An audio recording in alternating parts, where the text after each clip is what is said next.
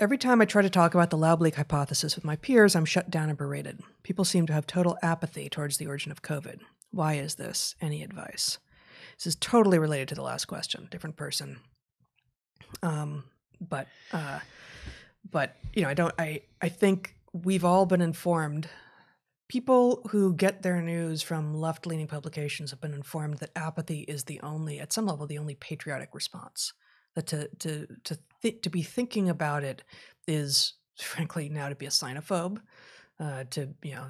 You're racist. You're secretly hoping that Trump is in office. Like, I don't even know what exactly it is, but there's just a whole lot of societal level control behind this thing that comes out looking like apathy. Yes, you've been predisposed to believe that if you question this thing, that bad stuff will happen to you. So people are rationalizing not doing it. Yeah. There's also, though, a problem where, because people don't understand evolution or complex systems, I hear all the time, well, probably it makes no difference where it came from in terms of what we will do about it. But it would be good to know. Or why do we need to know?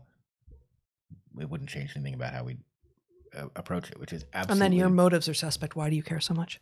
Right. Yeah. But this is absolutely not true, right? To the extent that we are talking about something that may have been modified in a lab, it has every implication, or at least potentially has every implication for what we would do and what we would predict, and therefore how we might modify our behavior. And basically, when somebody tells you, well, it doesn't make any difference, they're telling you they don't understand how evolution works, because we're really asking, where did it come from?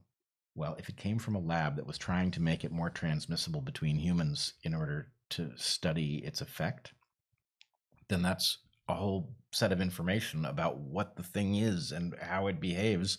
Of course, it's going to have implications. So, I think the answer is, sorry, you just failed the logic part of the test. Yeah. Try again. Yeah.